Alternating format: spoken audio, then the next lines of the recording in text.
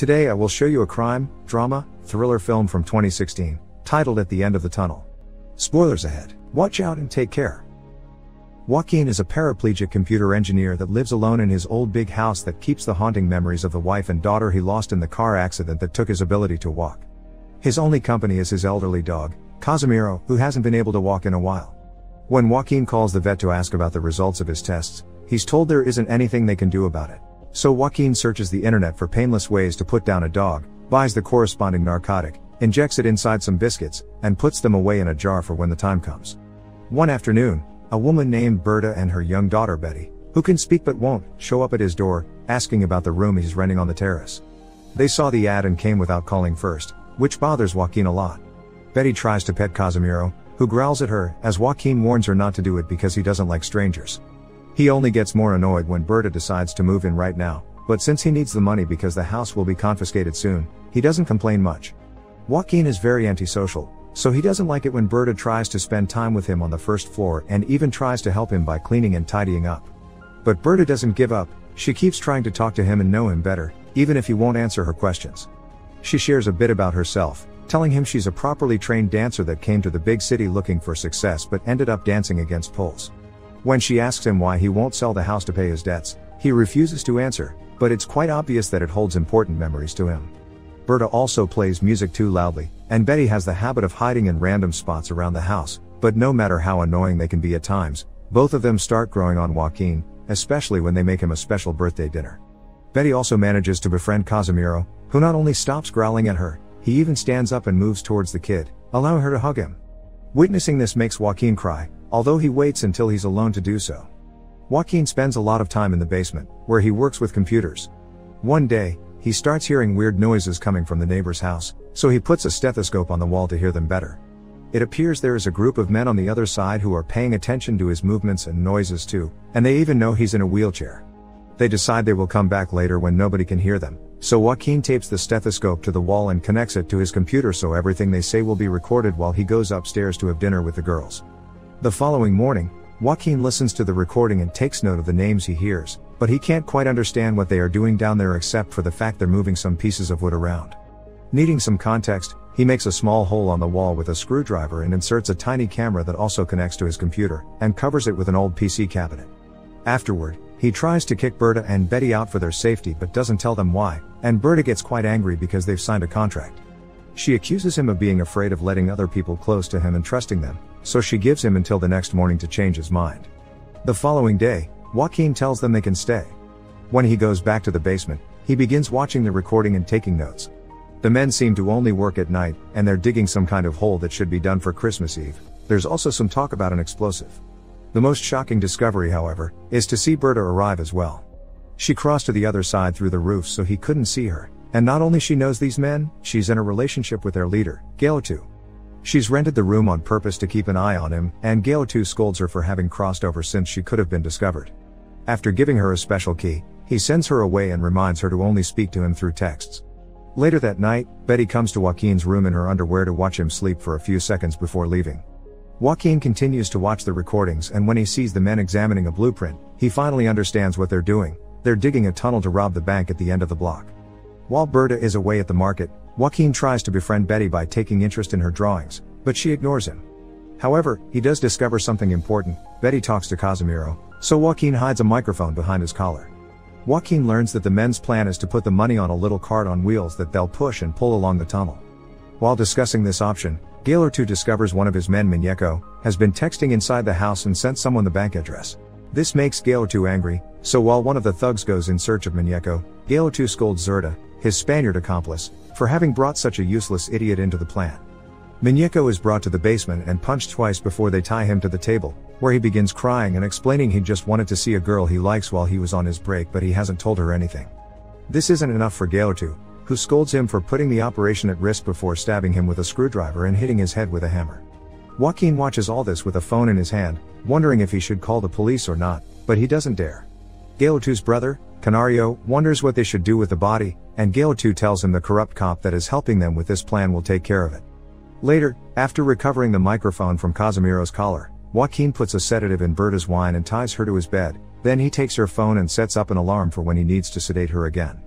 Afterward, He keeps watching the recordings, where he learns that the thieves have received information from the cop they're working with. They've been told that they mustn't touch safes 747 and 748 because they belong to very important dealers. A new person also arrives with the explosive they'll use to enter the bank. It's a woman, Renee, who will have to take over Muñeco's place. When Berta wakes up, Joaquin feeds her and asks her why she's going out with such a douche, but Berta says he isn't a bad guy. He may be a thief, but he won't hurt anybody. To get her to cooperate, Joaquin brings his laptop and shows her what they did to Muñeco. While she watches how horrible her boyfriend truly is, Joaquin goes to see Betty, and after teaching her she mustn't be scared of him, he allows her to take his daughter's old room and take Casimiro with her. Then, Joaquin begins working on a plan to take some money from the thieves. He thinks he can dig a hole on his floor right above their tunnel and simply lean in and take some money from their little cart when it's passing by. When he tells Berta about this idea while massaging her limbs, Berta tells him he'll get caught and killed, but he trusts his idea and puts her to sleep again after stealing her necklace where she keeps the key Gaylor 2 gave her. Joaquin goes back to watching the thieves work and hears them curse when they find a water pipe in the tunnel, which means they've been digging in the wrong direction. They can fix it, but it'll take them one more day, so they'll get there on actual Christmas instead of Christmas Eve, which isn't ideal because fireworks in Argentina are usually thrown on the night of the 24th, but hopefully people will still be busy celebrating to notice anything. The real bad news for Joaquin is the fact they changed the little cart for a cat carrier because it is bigger, sturdier, and if it is knocked over things won't fall off it, which means he won't be able to rob it as it passes because it's not open on the top like the little cart. There's no other choice. Joaquin changes his plans. He finishes opening the hole on the floor and he goes down to cover the lid he made for it with dirt and seal it properly so it isn't noticed. He also examines the pipe and takes its measurements, making sure water is still running through it. However, when he tries to go back, he sees Gaylor 2 and Canario coming down the tunnel, so he hurries to hide in the abandoned area while hearing them talk about a safe house only the two of them and Zerda know about. Canario isn't very happy about Zerda knowing too because he doesn't trust him, especially after what happened with Muñeco. After the two men leave, Joaquin returns to the house just in time to sedate Berta again, but Betty is nowhere to be seen. After finding Casimiro alone, Joaquin realizes what has happened. Betty has gone down the hole. Joaquin checks the camera and sees his suspicion is true. She is in the other house snooping around. At that moment, the men return to the basement, but luckily Betty knows she needs to hide.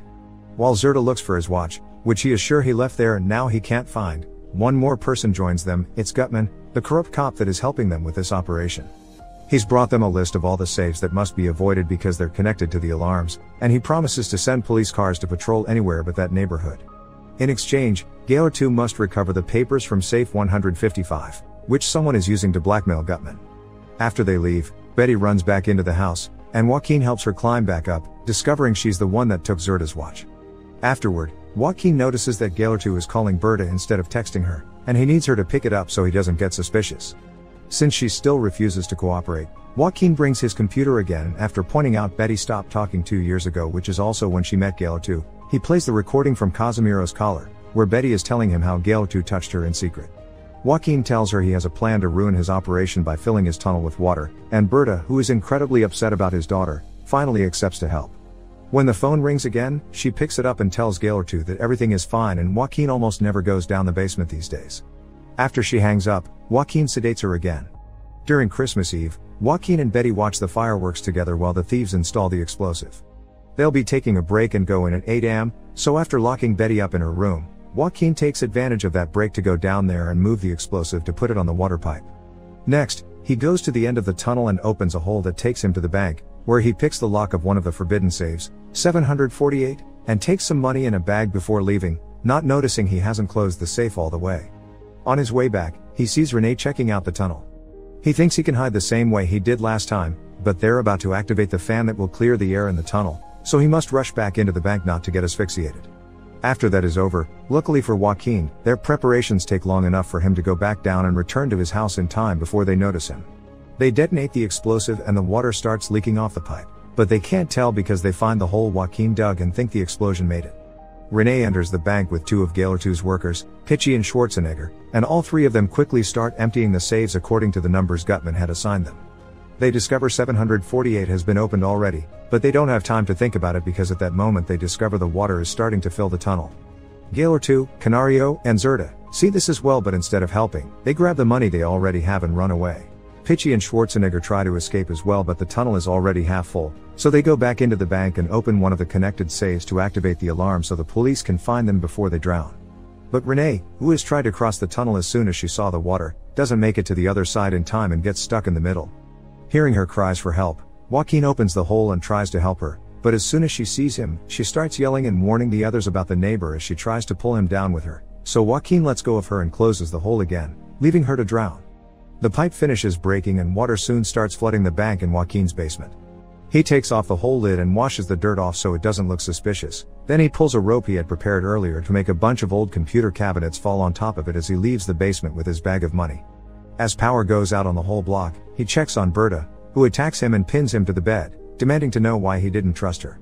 Joaquin kisses her and tells her he has the money, so the three of them could escape together, but Berta doesn't accept this. She grabs the syringe to try to sedate him, so Joaquin has no other choice but hit her to knock her out. After injecting her the sedative, he washes the dirt off his body and goes outside to talk to the police, pretending to be an innocent neighbor that is worried about the water in his basement, and he's told to wait inside. Gutman is nearby overseeing all this and he calls Gaylor to know what happened, but he doesn't understand either. Gutman hangs up on him when he hears they couldn't retrieve his papers. Moments later, Gutman takes a group of cops with him to search Joaquin's house, and he allows them in, still pretending to be an innocent citizen that only wants the system to do something about all the flood damage. He had already let Betty out and made her stay with Berta in his room so he could pretend they are his wife and daughter. The basement floor has sunk, so the cops can't find the hole he dug there and they accept there's nothing weird in his house. Gaylor keeps trying to call Berta's phone, which is in Joaquin's hand and is ignored, but when Gutman is on his way out of the house, he takes the phone thinking it's Joaquin's and saves his number, asking him to give him a call if he remembers anything that could help the investigation. Just a few moments later, Gaylor, together with Zerda and Canario, come to the house too, pretending to be cops. Not wanting to raise suspicion, Joaquin allows them inside as he sends Gutman a text asking him to come over. At the same time, Gutman is calling Gaylor to yell at him for having opened safe 748, but Gaylor hangs up on him without a care before interrogating Joaquin. He tells him all he knows is that his basement got flooded when some thieves tried to rob the bank and that he lives alone because the woman that was renting his room left yesterday, but at that moment, Betty comes out of the room, blowing his story. Gaylor takes out his gun and after checking on Berta, who is still sedated, he picks up Betty and tries to interrogate Joaquin again. He still plays innocent and makes up more lies that end up contradicting each other, so Gaylor pushes him off his chair and onto the floor. Canario starts hitting him and kicking him, trying to get him to confess, and he's only saved by Berta's phone suddenly ringing. Gaylor finds it and picks up the call only to discover it's Gutman, telling who he thinks it's Joaquin that he's at the door. Freaking out at this turn of events, Gaylor lets Gutman inside and demands to know why he has Berta's number as Canario ties him up. Gutman doesn't know what's going either, so Gaylor gets ready to shoot Joaquin, and that finally makes him talk. What he says, however, is another lie, but one more convincing this time. He asks Zerda to help him, pretending to know him. Using all the information he heard while spying on them, he tells Gaylor that Zerda would come to his house by crossing the roofs to beat up and sedate Berta. He was the one that told Joaquin about the robbery and told him to open a hole on the floor to take some money that they would later divide among the three of them. Zerda calls him a liar, so to prove his made-up story, Joaquin mentions the safe house only Gaylor, Zerda and Canario knew about, and tells them to open a nearby cupboard, where they find Zerda's watch, which Joaquin claims he forgot there. Finding himself cornered, Zerda shoots Canario, who also shoots in return and they both kill each other at the same time. While Gaylor cries over the body of his brother, Berta wakes up and grabs a dropped gun, which she uses to kill Gaylor for what he did to her daughter. Gutman escapes the flimsy rope they had tied him with and offers his help. He puts the bodies in the trunk of his car and gives Joaquin some tips on how to clean the blood off the floor before asking him for the money he stole. Joaquin refuses to give it to him and shows him he has a recording of him working with the thieves, which could get him in trouble. Gutman laughs at this and while he grabs and eats Casimiro's biscuits from the jar thinking they're normal cookies, he threatens Berta with his own gun. Joaquin has no other choice but to let him go with the money. While he's driving away, Casimiro's narcotics begin taking effect and Gutman gets dizzy, which causes him to crash his car and start a fire. So he decides to just lay down on the ground and wait for death or the police to take him. Many days later, Joaquin's house has been cleaned and emptied, and he's ready to leave it behind to start a new life with Berta, Betty, and Casimiro. Make sure to subscribe and turn on notifications so you can watch more videos like this. Thanks for watching.